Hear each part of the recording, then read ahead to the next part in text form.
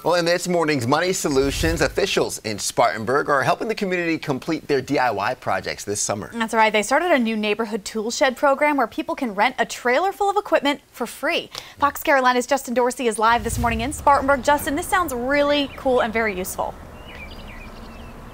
Yeah, definitely such a cool thing to be able to rent all of these tools out for free. That way you can definitely get those projects finished. Whatever you had in mind to get done this summer, count on it if you live in Spartanburg. Here with me this morning, Kathy, she's kind of been walking us through this thing all morning. Talk to us about some of what people can expect inside the shed here.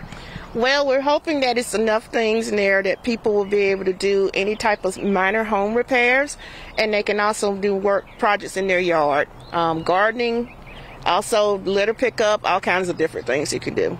Yeah, and right now, people, you're getting a look inside the shed, all kind of things in there. Tell us how this idea came about, because it's really cool, you know. Well, I was looking, and then I was modeling after the city of Rock Hill. They have a similar project. And so we was looking for a way that people that may have code violations with their yards, if they're not able to purchase or have the equipment that they need to bring their property up to standard, this is an opportunity for them to be able to use this equipment.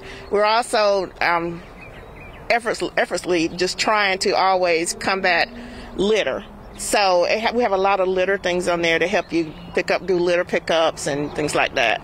We will provide you with safety equipment also when you're using our items. Definitely, and if people want to get signed up, they want to get this big trailer, because what's going to happen is they're going to bring the trailer to you, right? How can they get signed up for that? Okay, for large projects, we will bring the trailer out to you, but if you just need, like, to use a lawnmower, you can come and pick the lawnmower up. You go to the City of Spartanburg website, and then you can go to our community relations page.